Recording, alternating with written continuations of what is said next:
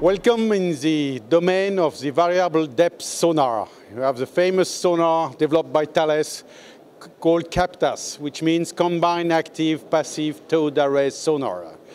It's a sonar which is very successful today. It has been installed in more than 40 systems has been ordered or installed. And we have in this family of variable depth sonar called CAPTAS, we have different members.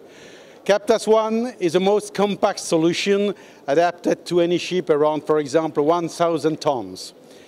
Above, you have a very good compromise, which is CAPTAS-2. The CAPTAS-2 is a system, compact, performing very well also.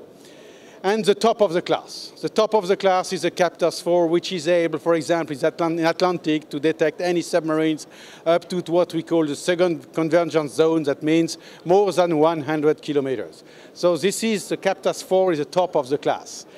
So what is the next step we can propose? Everybody wants, or every Navy wants to have the CAPTAS-4 as a variable depth sonar, because today is considered as the best in the class in the world.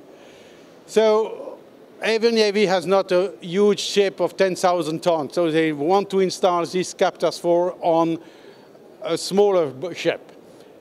So it's why we have decided to propose a product, let's say, with the performance of the CAPTAS-4 and the compactness of the CAPTAS-2 or the CAPTAS-1. So we took all the elementary components of each CAPTAS, CAPTAS-1 and CAPTAS-2 and CAPTAS-4, and we construct and we offer what we call the CAPTAS-4 compact. So we have the performance of the top of the class and we have the capacity of the others.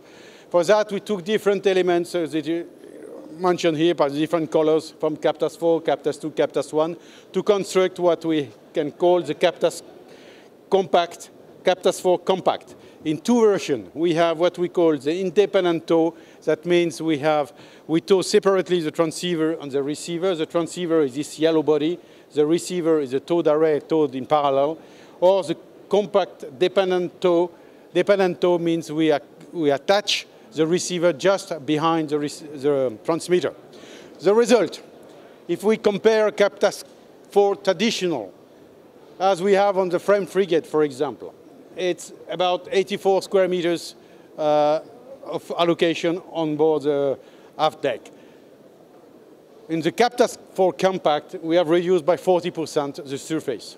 So one important change, we maintain the performance, but we reduce by 40% the surface needed on the ship, and also we reduce a lot the total weight, so which is important for smaller ship.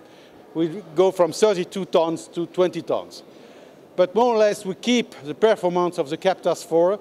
We have just reduced slightly the length of the tow cable in order to reduce the total weight. But now we can offer to any Navy the performance of the top of the class with the CAPTAS-4 compact, and the fact that we can compress it or install it in more wider platform from 2,000, 3,000, 4,000 tons up to even higher weight of 10,000 tons, for example. So this is a very interesting solution asked by a lot of navies, which had difficulty to implement the top of the class, the CAPTAS-4 traditional, and prefer to have something a bit more compact. And now we can offer, and it has been, let's say, tested at sea because all the elements are coming from existing CAPTAS, CAPTAS-1, CAPTAS-2, and CAPTAS-4. So it's a no-risk program for the future when a Navy will select the CAPTAS-4 compact.